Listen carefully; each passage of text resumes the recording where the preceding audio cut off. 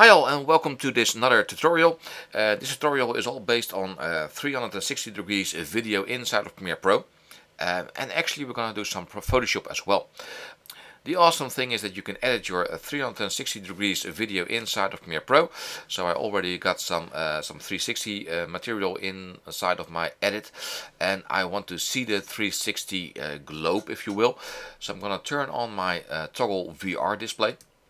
Which gives me this interface, and actually I would like to see some bit more of my my video, so I'm gonna go for my settings, VR video, and hide the controls so I don't see all the things around it.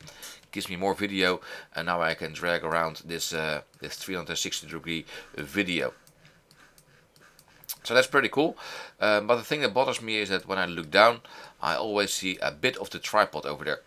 And it would be better and more professional, in my opinion, to hide this part with your logo.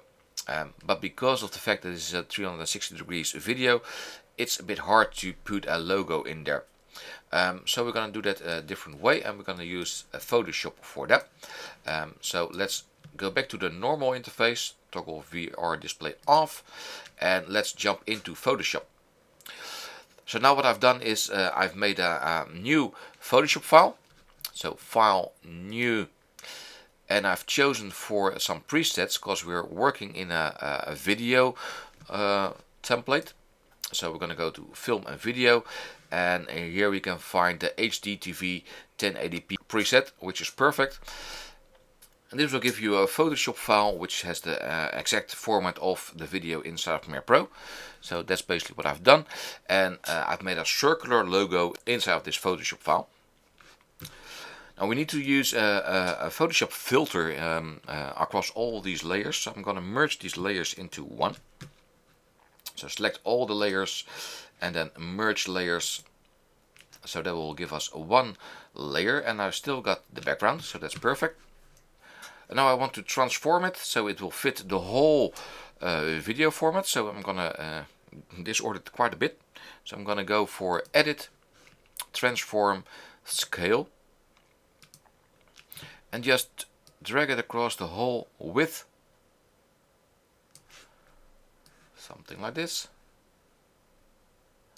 and the whole height of the Photoshop file. There we go, perfect.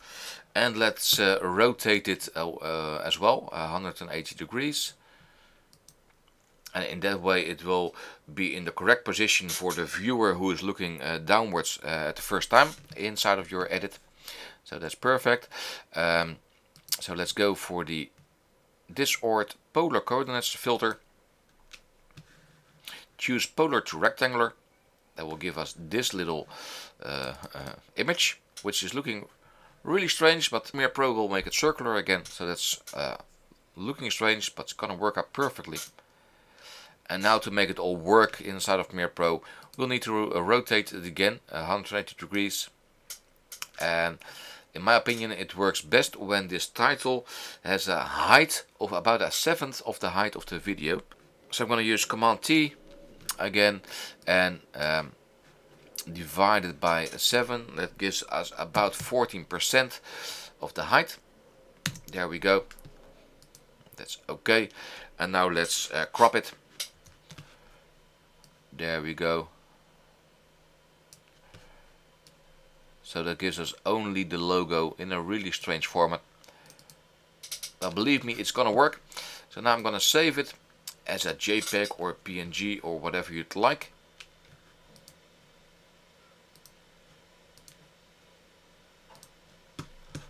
There we go. 360 logo.jpg. Perfect. And now let's get into Premiere Pro again. And now we can import that file that we just made. There we go, and just drag it on top of the other video. And let's make it the same length. There we go. Well, this is fairly awkward because this video has actually got a 4K resolution.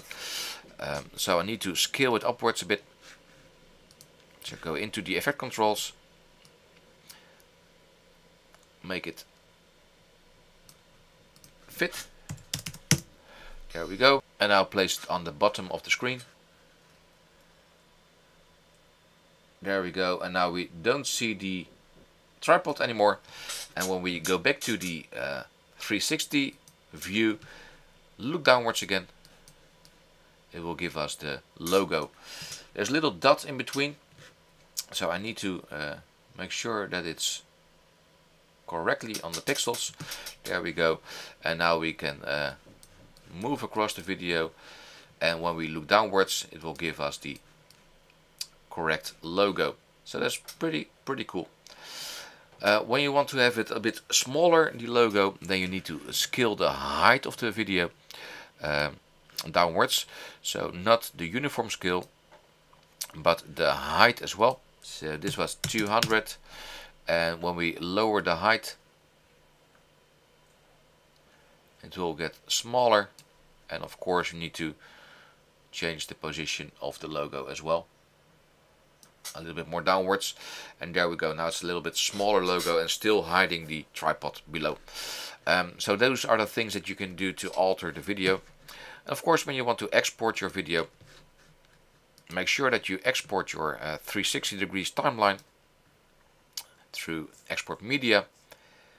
And because of the fact that it's a 360 degree footage, it will show you that this video is VR monoscopic, and when this part is enabled, it will export your video with the correct metadata in order for you to upload it to YouTube and make it all work inside of your Google Cardboard or within the Chrome browser on your computer device, on your desktop computer. So that's pretty cool. Thank you for watching, and see you again. Thank you for watching, and see you again in another time in another quick tip. Bye bye.